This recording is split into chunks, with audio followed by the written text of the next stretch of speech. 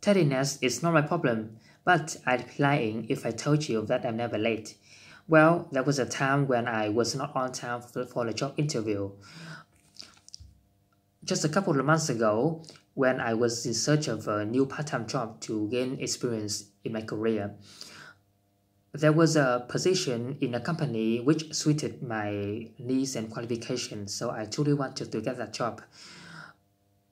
I completed an application form online right after I was informed that there was a vacancy.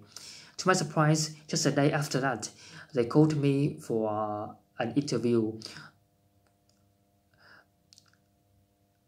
I was so exhilarated to hear that news and prepare everything carefully the night before the meeting.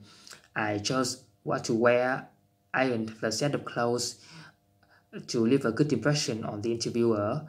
I also put a pen and a small notebook in my pocket in case I had to take notes during the meeting.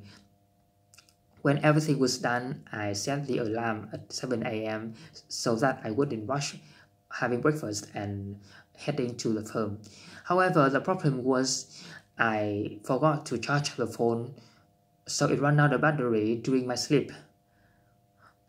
The consequence was I overslept and woke up at 9 a.m. in frustration. At that time, I decided that I'd rather stay at home than appear as an irresponsible latecomer in the eyes of others. I also did wonder that if I could ask them to postpone the interview, but I couldn't find a reasonable excuse, so I just let it go.